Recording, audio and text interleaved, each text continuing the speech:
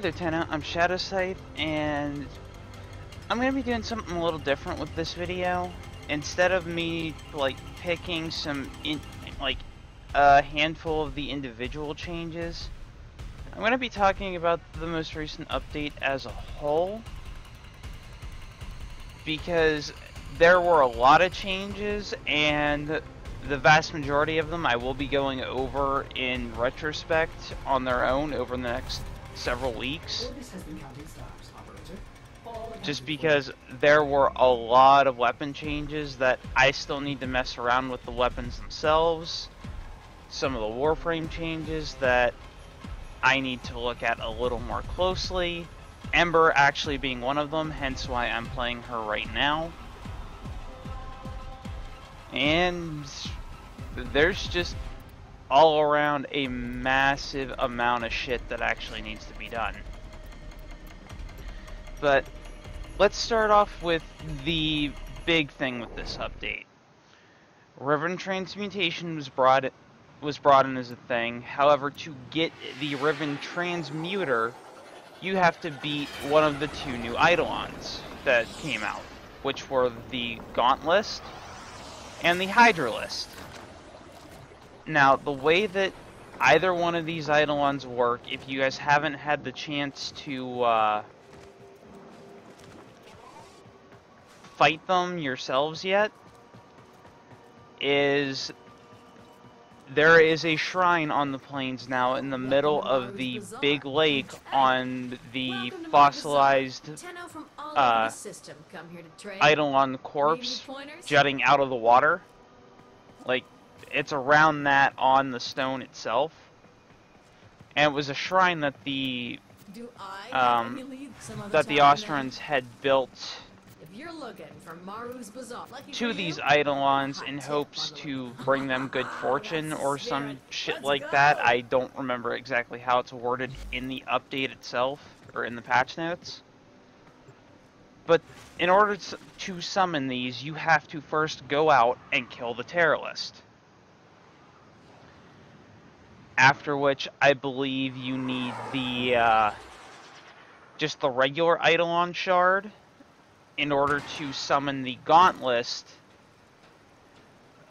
And you may need the Brilliant Eidolon shard in order to summon the Hydralist.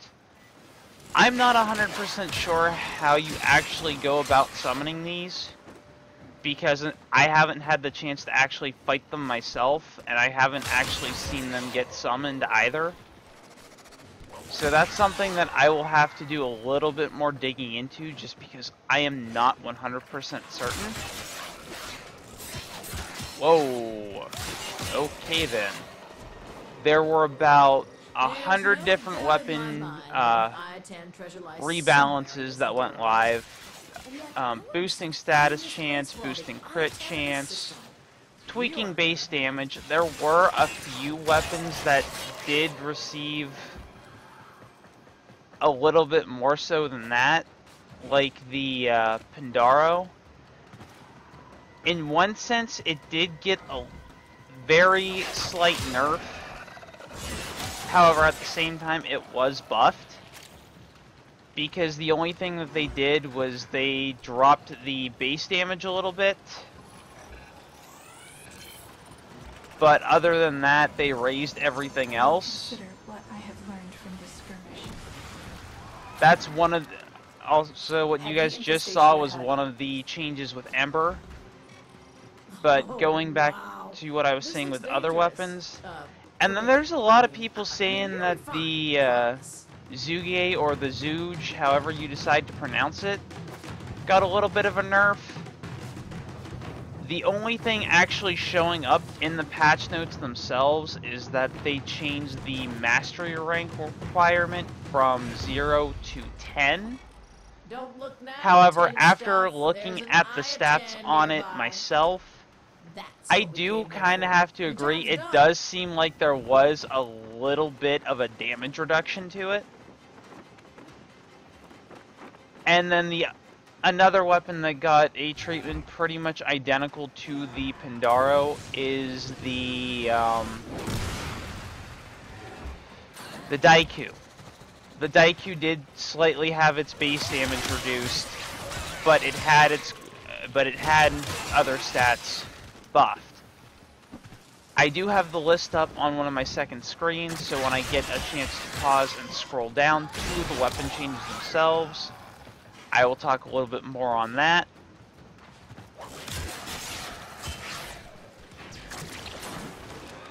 As far as like all of the Warframe changes, a good chunk of the Warframes all had like balance passes that were done. They changed Ash's Blade Storm again, so the only way Ash actually participates in the killing himself is he has to press his teleport, which teleporting to an enemy marked by Blade Storm actually does not cost energy, which that's a plus side.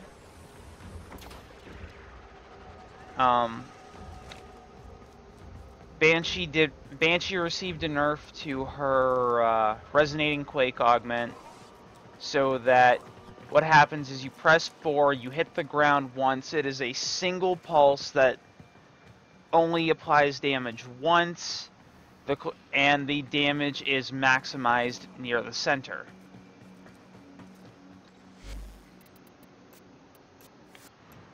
Ember received a few changes actually. Fireball can be charged up for additional damage. If you charge it up at all upon impact, it will leave behind a napalm-like fire trap, much like the Grineer napalms that we also love to fucking get hit with their fire damage through a wall.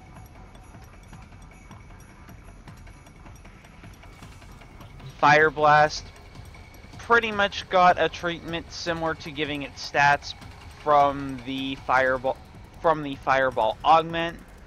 Any of you that are familiar how the Fireball augment worked is if you cast Fireball on an ally, what it would do is it would pretty much it would give any ally hit with it fire damage on their weapon for, I don't remember the exact duration because I never used any augments like that.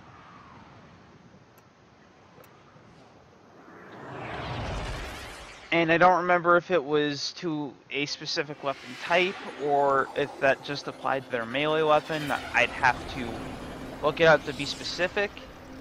But the way the change to Fire Blast is if you cast it and an ally decides to shoot through your Fire Blast, it will now add heat damage to the weapons that fire through it. And then the big change to Ember to her World on Fire. That's where a lot of the controversy with Ember lies with this update. There's a lot of people who are not happy with the change, and at the same time, there's a lot of people who Ember is the primary Warframe that they play, and they absolutely love the change. Pretty much the way that the World on Fire change is going to affect your playstyle is, are you the type of person that just builds stupid power strength, presses a button and forgets about everything, or are you the type of person that has more of a caster type playstyle where you're focusing more on comboing your abilities? So, what do you say? Will you help him out? I mean, I had a Firequake CC, low power strength, max efficiency CC build, primarily for sorties, just to keep everything within my effective power range kind of CC'd.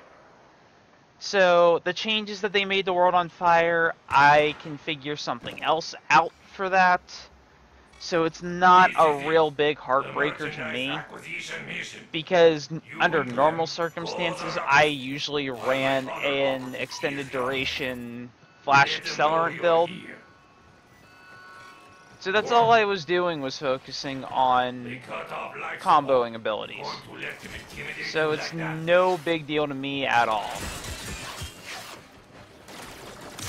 Hey, look, these guys are There's a dropping life lot of support models controversy all with over the Chroma place. over That's the changes to convenient. his Vex armor.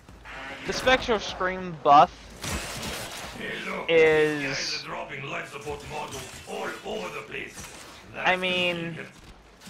it's not terrible, but at the same time, it's not great.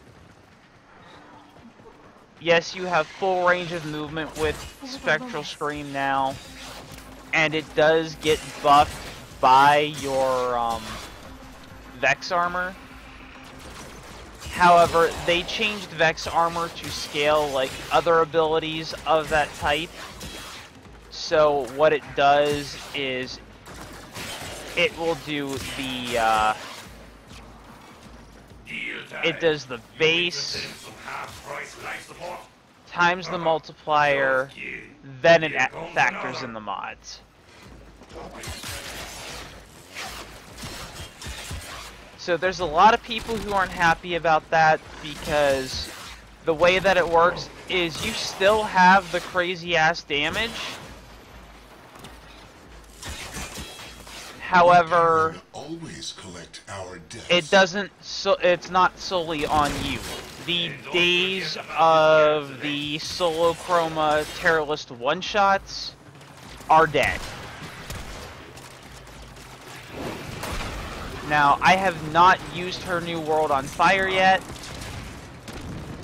and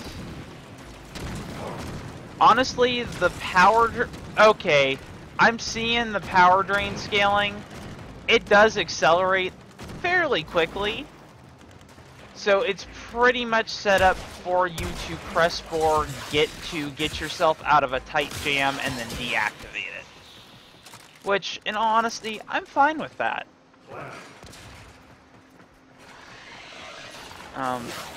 Going back to what I was saying with Chroma, other than all of that, there really weren't too many changes. Because the way that his Vex armor works now is it's now an aura that affects your allies. So the damage increase that you get benefits the entire team, not just yourself. I should probably pop a life support capsule. And then, as I pretty much just showed with the changes to Ember's World on Fire, what they're doing is they're pretty much going through all of their Warframes and making some balance passes to do away with that press 4 to that whole press 4 to win playstyle that a lot of players have fallen into habit. Because when the Warframes came out and the powers that were used, and the powers that had those effects, that was not the direction that DE had in mind for them when they came out, and they pretty much admitted this with the dev workshop when they were originally talking about all these changes.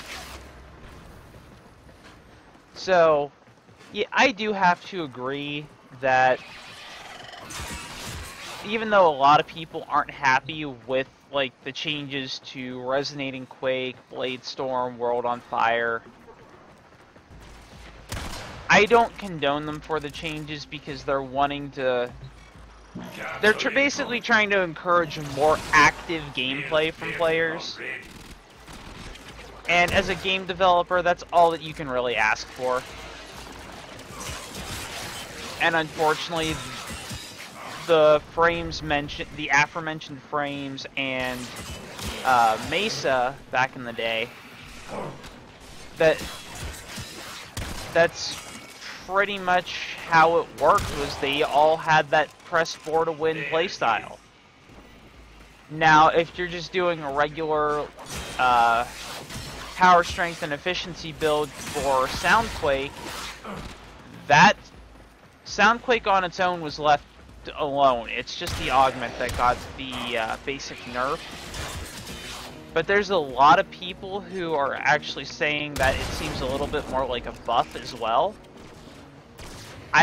Haven't actually messed around with Banshee yet to give my word as to whether it feels like a nerf or a buff. You've located the VIP. Time to go to work. Nope. But see, that's pretty much the whole intention. I pressed 4 to kill the links, deactivated it. Now, Atlas and Zephyr are two that I definitely wanted to talk about because the two of them received probably the largest amount of changes, with Atlas getting some new mechanics to him and Zephyr getting a slight rework.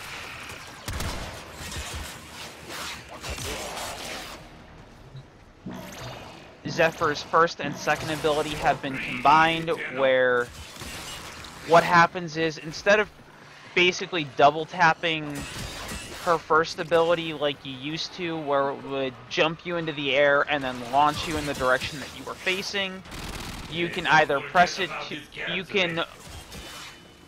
and hold to charge it up to put yourself into the air, and hover for, with the duration pretty much depending on how long you charged for, and I believe your effective duration through your mods. Then you press 1 again and launch yourself in the effective direction that you're facing, unless you are facing straight down. If you are facing straight down when you recast her first ability, that will trigger Dive Bomb.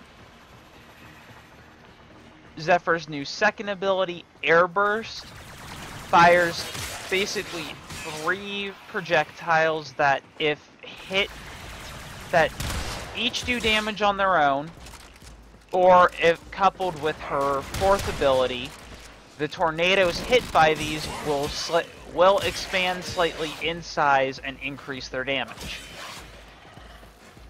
Tailwind was left untouched, and her tornadoes did have a little bit of a scaling repass just to make them scale a little bit better, and the closest one to you will can be driven with your reticule. Now, this was definitely something that Zephyr needed, and it's definitely a push in the right direction. There is still a little bit of an issue with her, just because she does not have the damage that she is fully capable of yet. She was definitely taken in the right direction.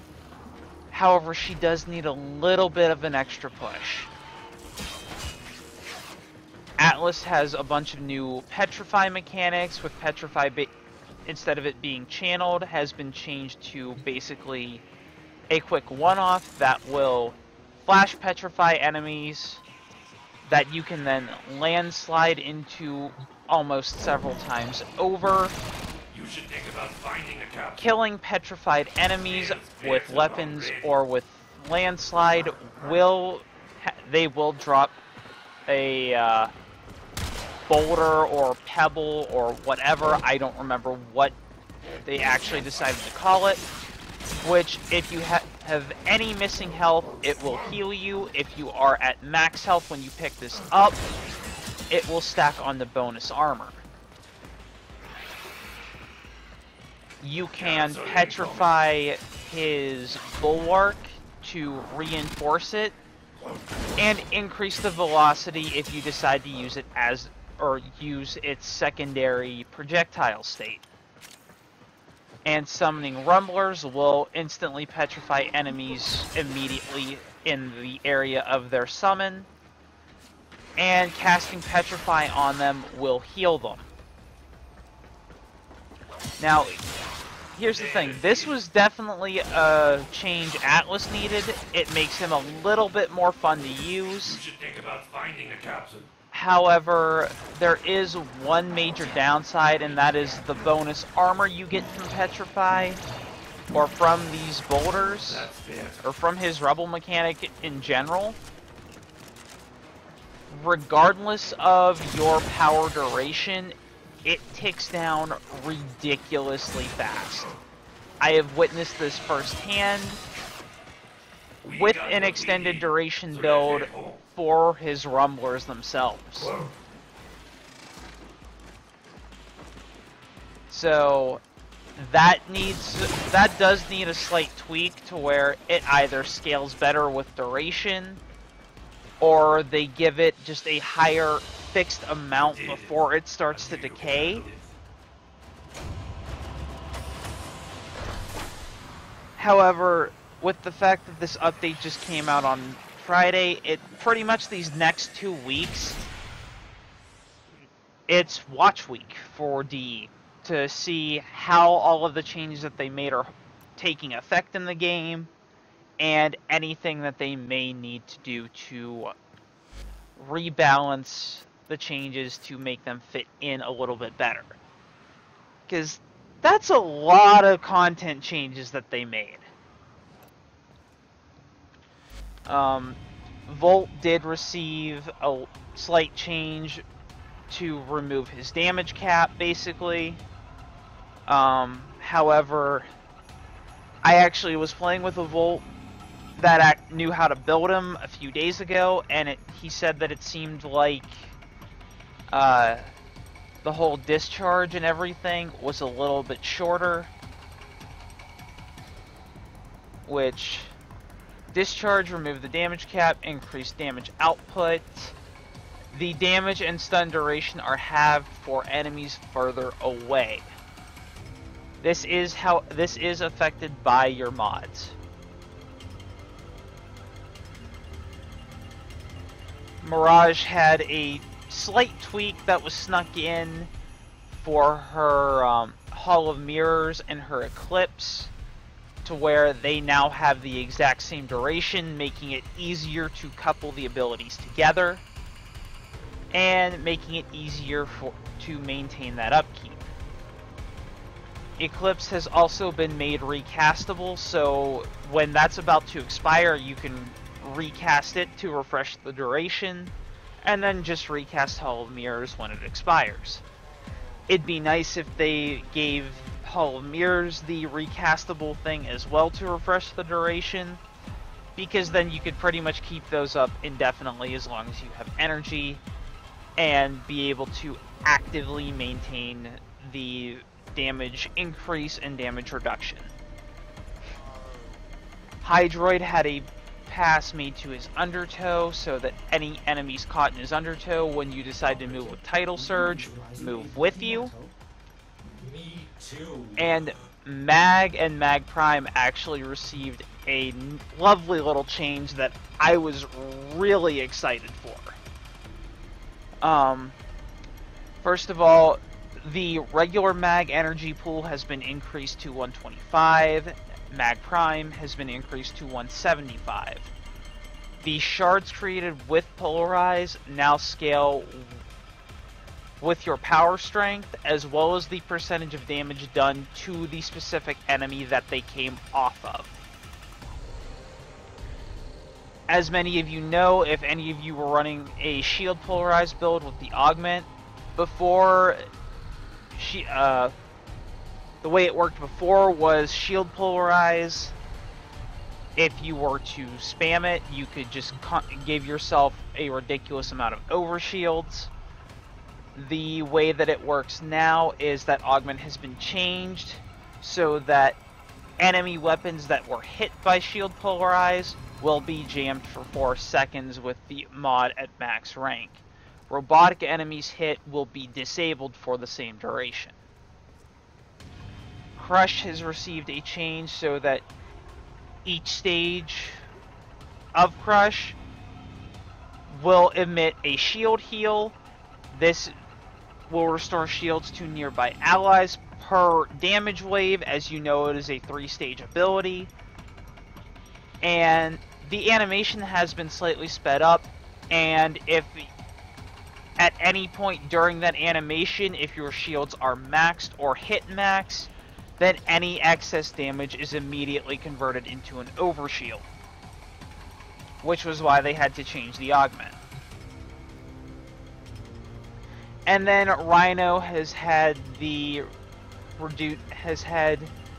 the amount of impulse caused by iron shrapnel reduced, because I guess the issue was that it pretty much had a large ragdolling effect that could essentially jettison enemies out of the map. So if you had like set kill numbers and whatnot, you could effectively eject them from the map and not get kill credit because you didn't actually kill them.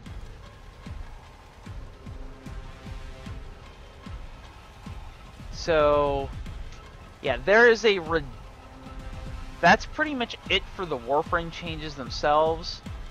What I'll probably end up doing is, over the next few days, I'll do another video focusing primarily on the weapon changes.